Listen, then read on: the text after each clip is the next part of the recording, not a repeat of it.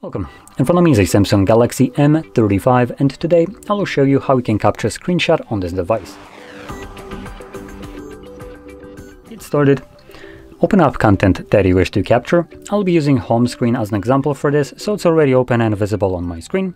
Once that's the case for you, meaning content being open and visible on the screen, all you need to do is press power button and volume down at the same time. You have this border flash and then pop up with which allows you to tag, share and edit the photo, and there is a little T above that little window that allows you to detect text on a screenshot. So there is just one text in here, which was settings and I guess the time, so 77% along with the time, actual time, which you could select from a screenshot.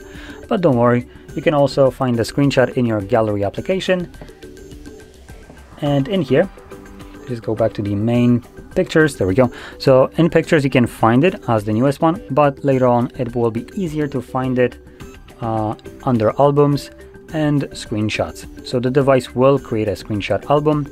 If you don't see it somewhere in here, as Samsung does tend to sometimes hide some of the albums, you could click right here on View All and this will show you all the albums that are on your device. Select the album and then you can select your screenshot. And again, you have the option to detect text in here as well. If I can actually remember how to get it.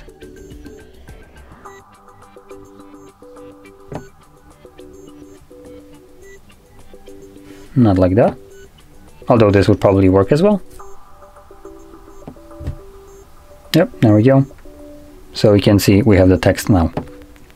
Anyway, with that being said, hopefully you found this video helpful, and if you did, don't forget to hit like, subscribe, and thanks for watching.